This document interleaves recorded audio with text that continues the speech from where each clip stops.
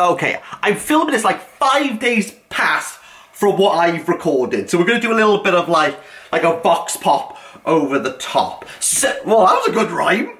I'm like Shakespeare, what can I say? And you know, maybe that drama degree did pay off in the end.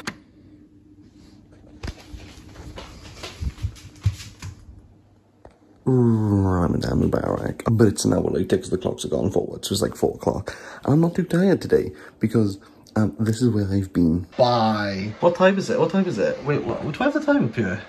It's 3:15. There we go. Oh, look at that. There we go. Bye-bye. Oh, let me turn the oven on. But not only is it Ramadan Mubarak, it's now also the first day of Laylatul Qadr. Very important. Now, some of you may say, wait, we've seen this guy stay up before. Is he going to crash and burn? Yes. Yeah, probably I'm going to crash and burn and fall asleep. This was another day where I decided not to sleep. I want people to know I am sleeping. It's just apparently the days where I'm deciding to film, I'm deciding not to sleep, and therefore I'm just knackered throughout the day. If there's anything I've learned from Ramadan, get your sleep in. Don't be like me. Don't be like me. But remember, I'm hard as nails. So we're probably just whining all the way through the day. So I did a live stream. I'll link it down below with some good peeps. I'll put Alex's video down below. It was great. It was a laugh. I told them I was cooking my chicken, and they all thought I was mental for not going to sleep. But you know what? Again, hard as nails, and you're not. I'm hard as nails. Everyone remember that. So we're doing some chicken. I don't know what with. Maybe just some yogurt. I'm a simple man. You know, nails don't eat.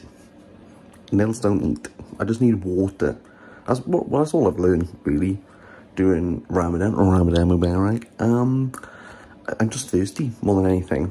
How is everything going? Fine. To be honest, it's fine. This is. I have nothing much to say. Gut health is gut wealth. While Mr. Chicken Breast cooks for 45 minutes, I'm going to read the Quran. Ramadan Mubarak. I think I'm just going to eat that. I don't think I can cook anything else. I don't think I have time. But hey, you know what? One chicken breast is better than no chicken breast. Ramadan Mubarak. Well, after I do Fajr, I'll be going to bed. This is really important to mention. I don't really have any update. I'm so used to not eating within the day. It's kind of like a bit of a day in the life at the moment, and this boy over here doesn't really have a life. And if he did, it wouldn't be that much entertaining. But nevertheless, I think something did happen at this point. Good girl. Sit. Could you have found a muddier place?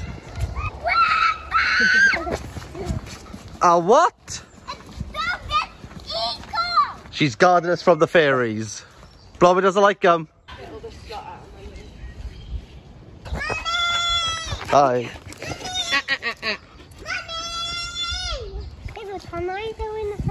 Bug. Bug. How do you know it's a bug? I just want to jump down. How do you know it's a bug? I don't know. It just is, okay. Well, I haven't seen this before. Oh, this is cool. I mean, if I absolutely did capture nothing, I'll put a picture of a meadow up. That's it, flat hand.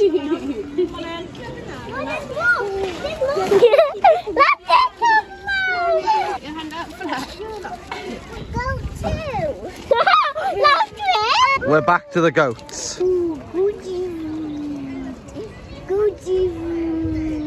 Hazel, do you like the goats? Yeah, they're very tickling. Are they very tickling? Where should we go?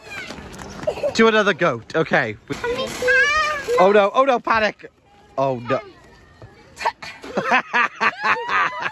Horses. I want to see a different animal. Let me guess. Goats? Yeah, the goats again. Go on, go and see the goats. No.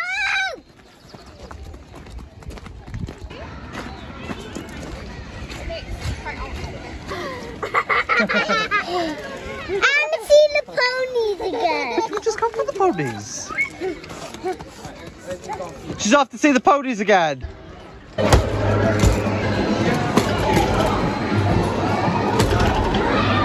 And this was big for me. Oh, yeah, I told my dad I was Muslim, and he was like, okay, and I was like, cool. That was literally the conversation. What a wonderful day. My childhood friend, he was my best man at my wedding. We love him, we adore him. He has been texting me non-stop ever since I reverted, being like, oh, I need to know so much. So I invited him to the mosque, and he was like, can I just chill? I was like, oh yeah, come on down. Hi. Wait. It's the first day of Laylatul Qadr. Are you excited? Yeah. Do you want to explain who you are? I'm Liam, Keenan's best friend. Hi. Hi. Are you Muslim? No. You go to the mosque? I am. Looking forward. I am. What do you know about Islam? Not a lot. Yeah, what do you think it's about? Well, I don't really know. It's not something which I really much thought about until obviously you said you've converted to Islam. But I am quite interested in it since we've had a discussion, especially like Ramadan. I've done 1 day of Ramadan. He's done one day. No drink. No food. It is absolutely killing me. Hey, honestly, like it's hard for the first few days, but like now I'm kind of bored. I kind of like, okay, I wake up at 4, I eat, and then I eat late, or I go to the mosque and eat. Yeah, I saw your videos and I saw your video. Like, subscribe. I saw your videos and it was basically just you eating at like 4 o'clock in the morning. It's a good life. It's a good life. I wouldn't recommend it. I'm not going to continue doing it. Like the little I do now is around about like the things you can only eat like halal. Is that right? Yeah. And like no pig. No pig. No alcohol. No alcohol. That's not too bad. But I needed to cut out alcohol a long time ago. But do you understand? It's like this is how like similar it is to Judaism. It's like it's not that much different. Yeah, but it's Judaism. No, you can't drink alcohol if you. Yeah, you can. There's like a whole thing about it. But like you can't eat pork. Oh, yeah. You have to eat like kosher, which is very similar to halal. In like to the layman, they're very similar. So, well, Allah's God, isn't it? Yeah, it's just an Arabic word. So who's the great prophet Muhammad? Peace be upon him. Peace be upon him. So the Prophet Muhammad, peace be upon him, is the final messenger of Allah. So you have Abraham, which is the Abrahamic religions. What, is it different? No, same Abraham. What, from the Bible? From the Bible. You have Moses. Yeah, because he parted the Red Sea. He started Red Sea, so that's the Talmud. Yeah. Which is Judaism. Jesus is a major prophet. Yes. He is the Messiah. He was born from God to a virgin birth. He's just not God. Right.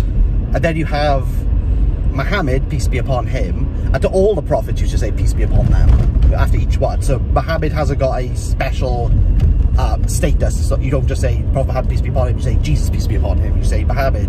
You say Moses, peace be upon him. Abraham, peace be upon him. Right.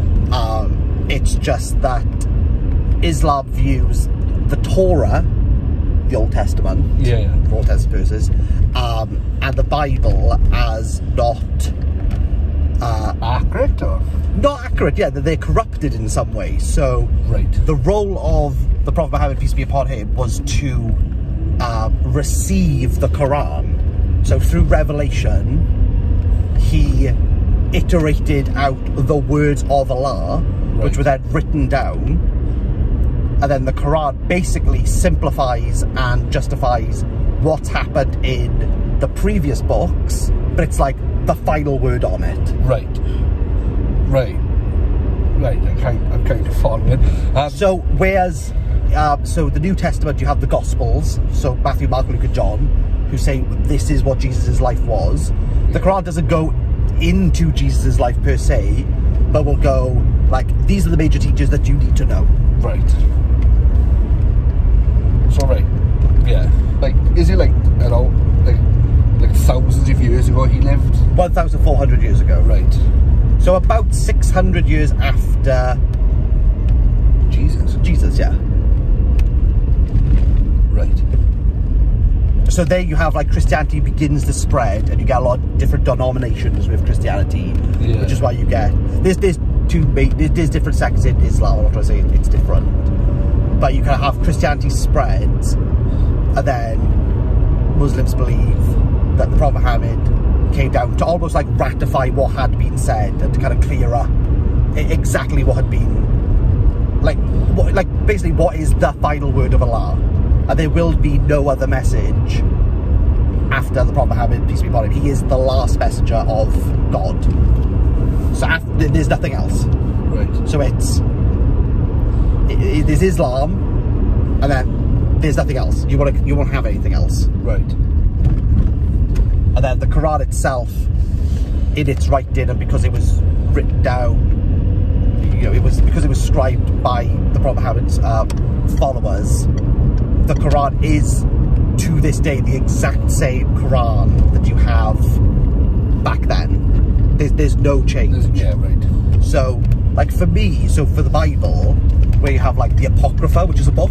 Yeah. You have many different books in the Bible, but there's almost like what's allowed in the official Bible. Right. So the Apocrypha is this really like weird book where the Catholics don't have it, but Protestants do have it, or it's the other way around, I'm not entirely sure. And then that to me is like, but then you're kind of censoring the word of God, surely. Like someone's going, yeah, we're not going to include that one. And then why isn't it? Where the Quran is 100 plus surahs, and that's it. That's all you get. Are you looking forward to praying? I'm interested. Okay, why? I don't know, it's just something new, like, just something new to learn, and something where I've never been, so I'm a bit nervous in regards to that, but yeah, I am nervous. Yeah, I'm very nervous. It's because I'm not a Muslim, and like, you're a Muslim. A revert, is it, sir? Yeah, so, yeah, revert conversion. Right. Yeah, for now, they're the same. They're the same thing. I'm looking at my bum fluff patches on the camera. No, you need a beard. You need a beard. This is good. I need a beard. Look at the state of that. It doesn't matter. I've got a shave. No one's gonna worry about that. We're going early to the mosque, and I'll show you what to do. Yeah, I've seen you were YouTube short on. Like and subscribe. I see a YouTube short where you were in McDonald's and they give you your own little room and you had like a red carpet. Yeah, my prayer mat, yeah. To pray on, yeah. But it'll be fine. It'll be fine. I'm gonna be interested in how you feel afterwards, because I told you, I don't think I've said it. I broke down the first. I went to a mosque. I didn't go during the major prayer times. I was kind of walking past, and I was like, I'm just gonna go in. And I absolutely broke down. Was it like wholly broke down? I can't explain it. Like tears down my eyes. Like it was this whole. It was something I'd never had before previously, and I was like the only person in the mosque. I didn't really know what I was doing. I basically fluffed the entire thing. I didn't really know what roughly to do. So I didn't know like any of the verses. I just trying to get to grips with it, but it was like the most like powerful thing ever. It was really weird. And at that moment I was like, I'm either gonna have to like completely turn my back on this, or I have to like fall in head first. And I fell. I tripped, I scraped my knee, and here I am today. So have you got like you said, like you first went there at like not a big prayer time. What times are like prayer times and stuff? So they all change every day. It's based on the sun and when it rises. So you have Fajr, which is the earliest one, which is like 4 or 5 o'clock. Well, it's 5 o'clock now because the clocks have gone forward. So would you get up every morning and pray at that time? Yeah, so during Ramadan, you wake up, eat, and then you like start your fast with like the intention to fast. You say, basically like, I'm going to do this. Like I'm going to commit myself to this, and then you pray your normal salah, which is, yeah, like really, really early in the morning. So like, do you have to get up at 4 AM? Or is that just like common sense to get up and eat? It's probably more common sense. You can sleep through it. You could sleep through it, but then you haven't eaten or drunk since then. Since like so 7, 8 o'clock.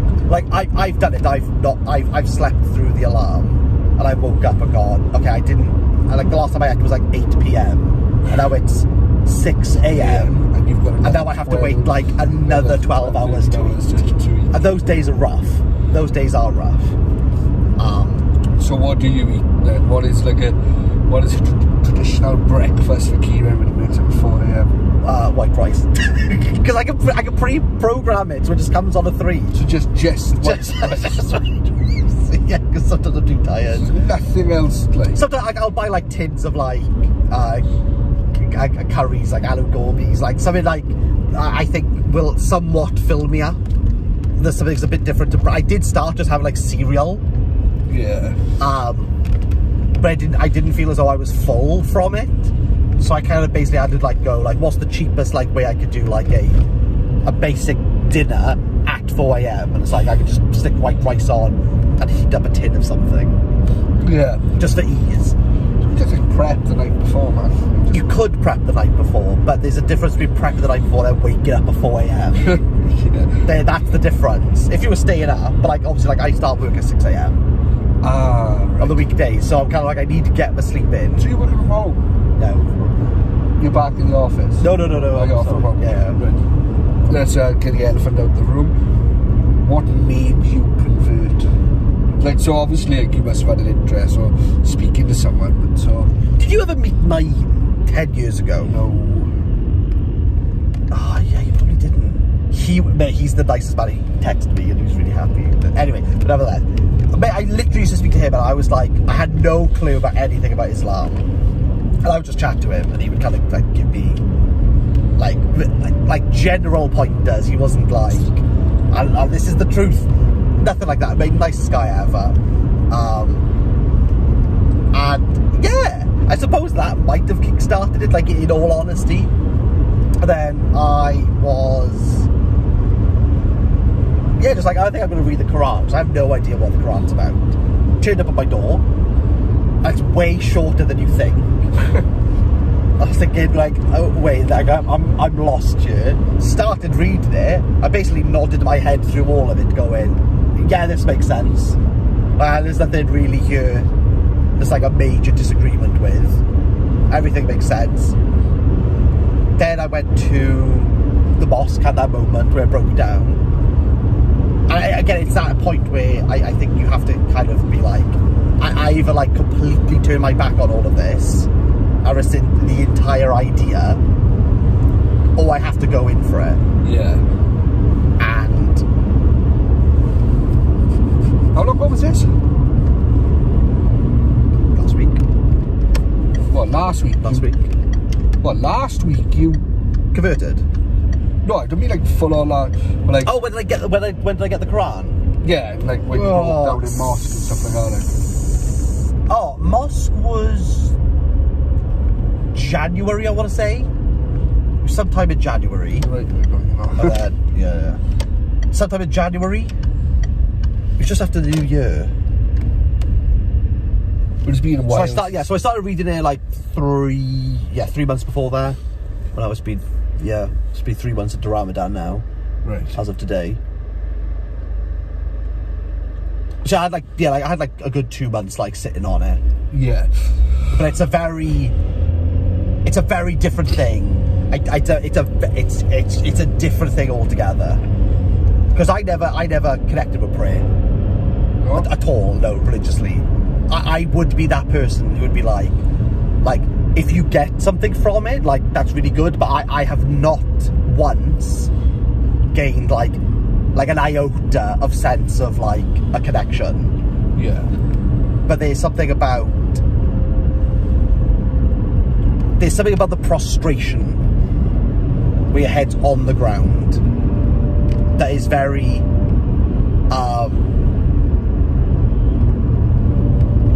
I can't describe it the first time I did it. It feels really odd the first time you do it. Like I shouldn't be in this position. Because Islam means submission. And it is like a very submissive state. You are kind of... I can't really describe it. Yeah. But when you do sujood, which is where your head will touch the ground. Yeah, it was like as soon as my head touched the ground in mosque, like, bam, happened instantly. It's very overwhelming. You might find absolutely nothing, and I think that's completely fair. If it doesn't happen, it doesn't happen. It's not meant to. Inshallah. That's a nice little Arabic word for you. Like, if God wills. If God there you wills. go. Inshallah. Inshallah. Oh, do you actually know how to say, like, hello to a Muslim?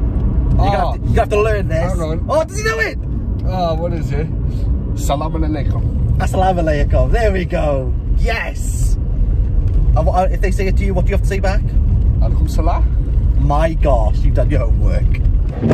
How was it? It was very, very interesting. Thoughts? And I wasn't expecting it to be how it was. Like, obviously, it was like the imam. Yeah. When I spoke to him, he was lovely and very understanding that I did like the prayer. I didn't need to pray. And, yeah. But yet everybody was so very welcoming. They knew that I fasted all day. They're very proud of it. They were very proud. And they were like all just very welcoming. And 100%. And in the sense of like as I said to you in there, I was like, you get a real sense of brotherhood and like family and stuff. Like everybody which I met was like shaking my hand and like being very, very friendly. And yeah, it was a really, really good experience. Good man. Well, how was the food? And I thought it was going to be like all like special food or different type of food, like. Yeah. But it was like Chinese. It was great. It's samosas. It was great. And the jalebi. Oh, everyone liked you about the jalebi. Those jalebis, man, are just like caught in lentils, he said, in like sugar and syrup. Highly recommend. I don't like it. That's one thing to take from this video. Jalebis. I think it's jalebi. Jalebi. Oh, I'll put a photo there and people will go, oh, okay, white boys. Boom, there. Bam. It's going to be there. Like and subscribe. Like and subscribe. Would you go to the mosque again? I would. There we go. Inshallah. Ah! But fingers crossed, inshallah, he turns up again. He really enjoyed it. We've had a few conversations since. He's learning more about Islam, of which he knew absolutely nothing about, as you can see from those previous clips. But, I think even if nothing is to happen, he's learned and he's understood. And I think that's important. I think it's more important that people begin to undo all of their baggage, their haulage, their little suitcases of confusion, of biases when it comes to Islam. Anyway, we're in the last 5 days of Ramadan as we speak, as of this video, and I know I put this video up, and I just want to say thank you so much from the bottom of my heart. Thank you so much to I've never been inundated. I feel somewhat popular by the amount of inundation. It is a bit baffling to me, but I am touched in ways unimaginable. Like, again, humbled. This whole thing has just humbled me to people in general. Oh, Jazakallah khairu. I don't know if I'm saying that right. But you know what? You gotta try, hey? I am so thankful, I am so grateful from the absolute bottom of my heart. It is unlike anything. It is unlike anything I have ever encountered before. Truly astonishing. It's truly astonishing. In ways, again, I can't really express, I can't put it into words. For everyone, thank you.